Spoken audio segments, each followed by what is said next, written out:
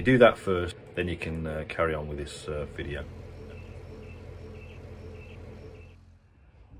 Hi guys, thanks for dropping in. I'm Rick and welcome to the channel. This little clip is just going to be on the GoPro remote and mount, only because someone asked me a question about it.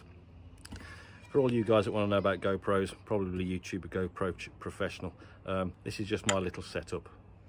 As you can see, I've got a rear mounted GoPro for that onboard view, but it's a pain in the backside turning the video on and off whilst in ride, keeping up with your mates or following. You don't want to keep breaking the ride up just to change your camera angle or to turn it off. It's not fair on the other riders. So basically I've got this little remote.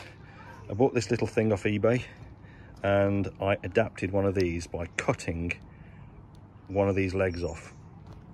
Okay, so I'll show you how I mount it. So, okay. It goes in there. And see, that's the bit that I've adapted. Just a different size, same principle. I just snapped off one of these, screwed it to the mirror mount, and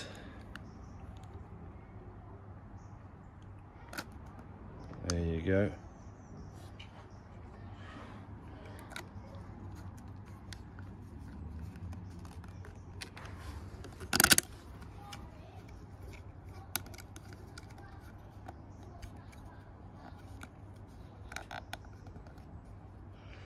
There you go.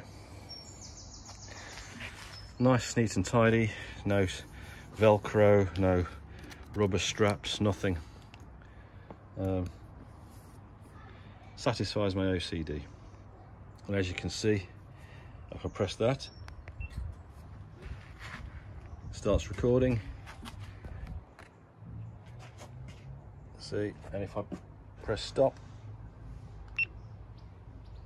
stops recording. And I can change mode on the fly to photographs. So if I press right, that's just taken one photograph.